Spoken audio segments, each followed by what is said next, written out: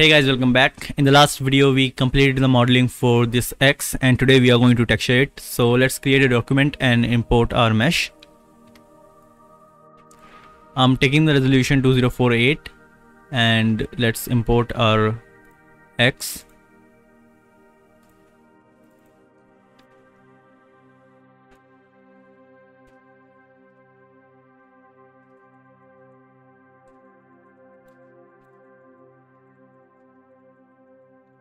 Now go to texture set settings and bake mesh maps. Select your output size and use low poly as the high poly mesh. Increase anti-aliasing. We are not using any ID maps, so deselect this one. Go to ambient occlusion and increase the raise to 1 to 8 and hit apply to all. Now click on this bake selected textures. So our mesh maps are baked. Hit OK. Go to texture set lists and let's rename these meshes. This is wood and this one is metal.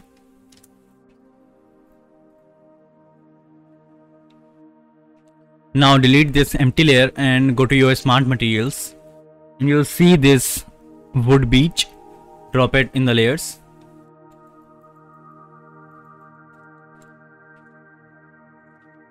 Go to the base wood and make it a little bit more darker.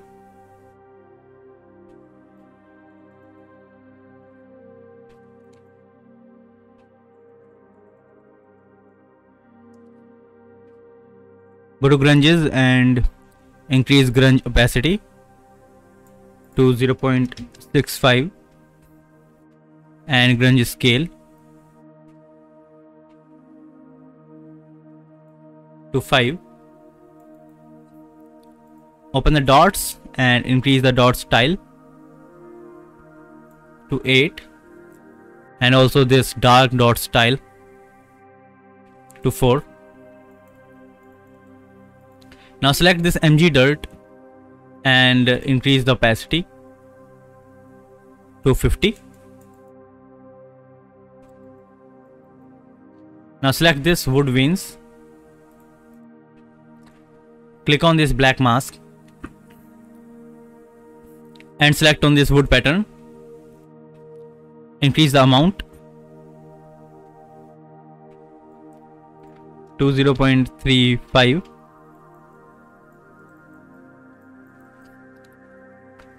and just a little bit of thickness 0.15. Decrease the length to 0.2 and warp to 0.25.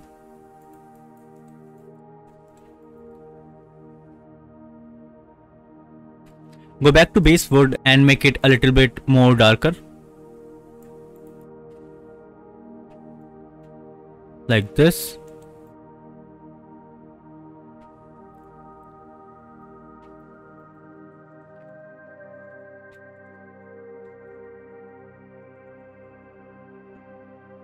Now go to texture set list and select this metal. Go to layers and delete this empty layer. Now in your materials search for iron and you'll see this iron row damaged. Drop it in your layers and make it a little bit more darker like this. Increase the roughness to 0.5. Now let's take another fill layer and disable color, roughness, metal and normal. Add a black mask and in this black mask add this fill and search for grunge large and you'll see this grunge galvanic large. Drop it. Now go to your fill layer and decrease the height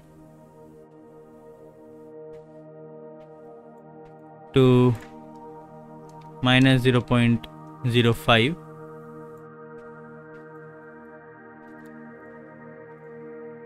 and change the projection of this grunge map to triplanar.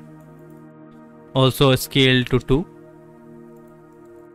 Now add another fill and search for scratches. Add this scratch. Change the projection to triplanar and decrease the width and height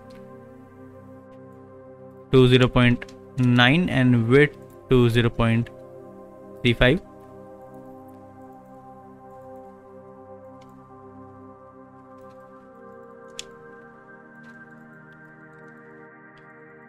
Now add another layer and drag this on the top of this iron row damaged. Now disable roughness, metal and normal. Change the color, make it a little bit dark like this, and height to -0.02. Add a black mask and add a generator. Now select this metal edgeware. Increase the contrast and wear level.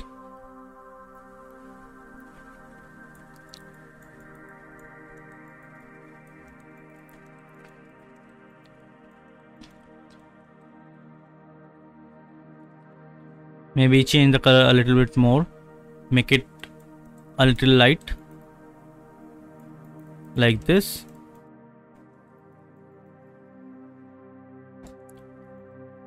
Now add another fill layer and this time disable color, roughness, metal and normal. Add a black mask and add fill, and in this fill search for noise,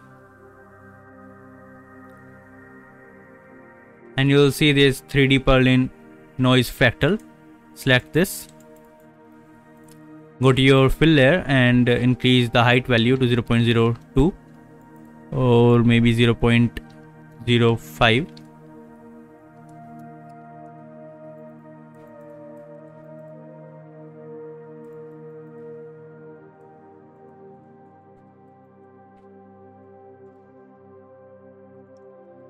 Let's turn it down to 0.04 and go to this Perlin noise. Increase the contrast to 0.1.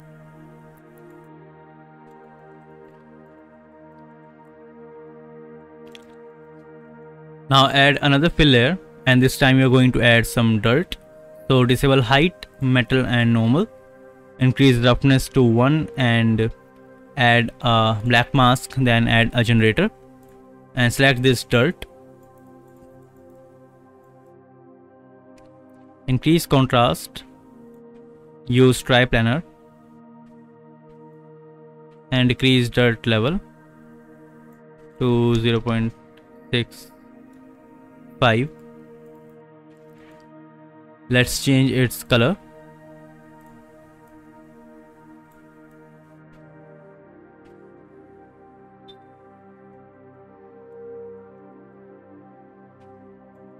Like this.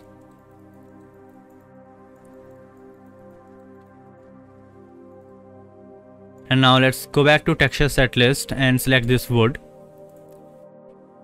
On the top of this wood material, let's add another fill layer and disable height, metal and normal. Increase roughness, then add a black mask and add a generator. Select this dirt and now change its color.